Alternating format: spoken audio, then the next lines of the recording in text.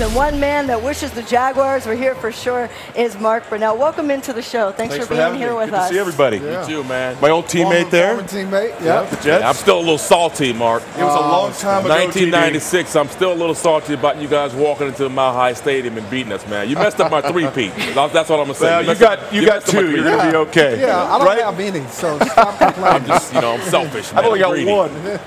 Well, this was the best Jaguars team we've seen since that era that you guys are talking about, and watching that AFC Championship game and having them in the lead and so close, what do you think will it take for next year for them to be able to get past a team like the Patriots? Yeah, it's not easy when you face the Patriots, and the football team's gonna have to get better. Defense was remarkable this year.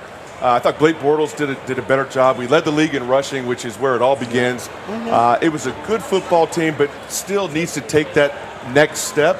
The good thing about the Jaguars is 3-13 last year to the AFC Championship game.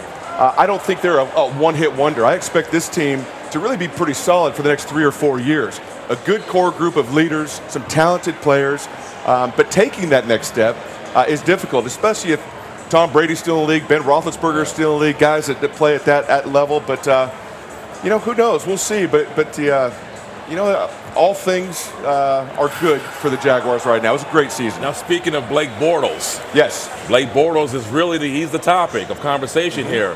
I believe he has that $19 million option that's probably due that's coming up. Question is Blake. I mean, can he be the quarterback of the future? It's a very good question. I think he can. Okay. And Blake made tremendous strides this year. Listen, he won 12 games. Winning 12 games as a starting quarterback in the NFL, it's not an easy thing to do. His best football was saved for the end. His last 2 games in the playoffs against the Steelers and against the Patriots, he played very, very well, made good decisions with the ball, made some nice throws, ran the ball a little bit, moved his team, and scored some points. And so I think he's earned the right to be a Jaguar for another year, to get that 1-year extension. I think that's a no-brainer. I really do. And I think he's only going to get better. He's a hard-working kid. It's important to him. He wants to be great, and those are qualities you look for in a starting quarterback. Do they need to bring in competition to compete with Blake Bortles? But that's always the question. Listen, competition is always good, but not everybody responds to competition very well. Let's say Blake Bortles is in place. They bring a first-rounder. How does he react to that? That could be interesting. I don't know. I think he would be just fine, understanding that it's his job, and that's exactly if the Jaguars drafted a quarterback early. They'd say, "Listen, Blake, this is your job. You're our guy." But in the back of every quarterback's mind, you're thinking, "Listen, if I don't produce, if I don't win, this guy right here, he's going to be the guy." If you win, it just happened to Alex Smith. Exactly. If you win, they got the quarterback. So you guys, that's it is tough. Crazy business. I think.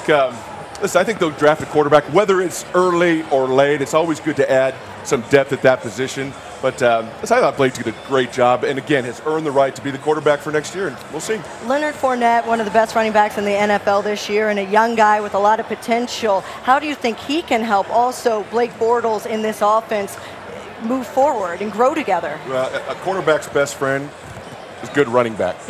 Honestly, yeah. It really is, and especially when you're a young guy and you're not very experienced, to have that running game.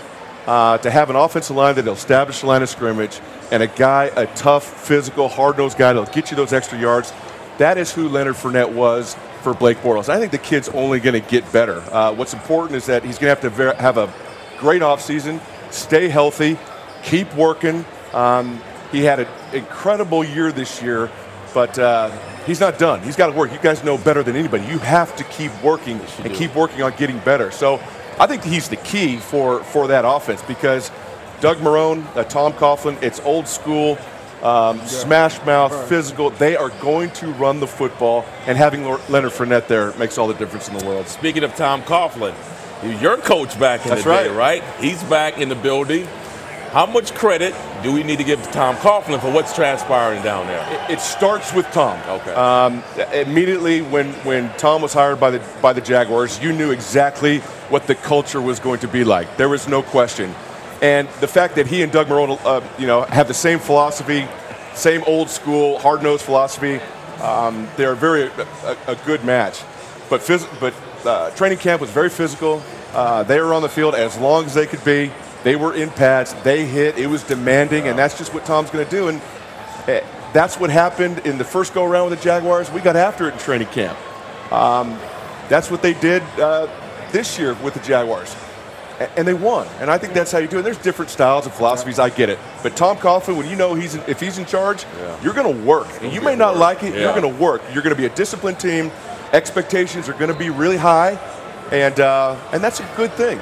So, well, a lot of people giving credit to Doug Marrone as Coach of the Year. We'll find out that in just a bit if he wins it. But certainly a candidate